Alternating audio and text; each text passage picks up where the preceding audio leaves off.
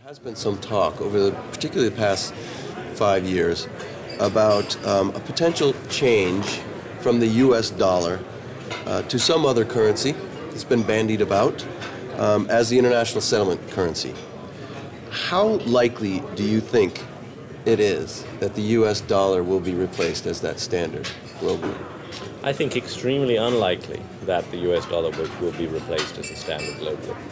I think that the period of the 1990s and the first part of the 21st century was anomalous in that the role of the dollar, particularly as a reserve currency, was much larger than it had been in the 1970s and 1980s. So we had an anomalous rise, and we're now balancing down to a more natural position where the US is the principal reserve currency, the principal settlement currency, but there are also others.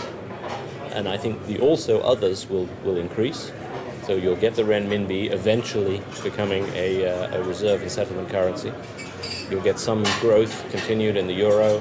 Maybe there'll be some other smaller currencies, but the US dollar will still be the dominant reserve currency, I believe. So you're saying that there may be the development of alternatives, but not a replacement of the No, US exactly. It'll be a more equal sharing out, but the US will be still number one. You know, with 50% or something of global settlements and global reserves. And then the other 50 is divided between 3 or 4 or 5 other currencies.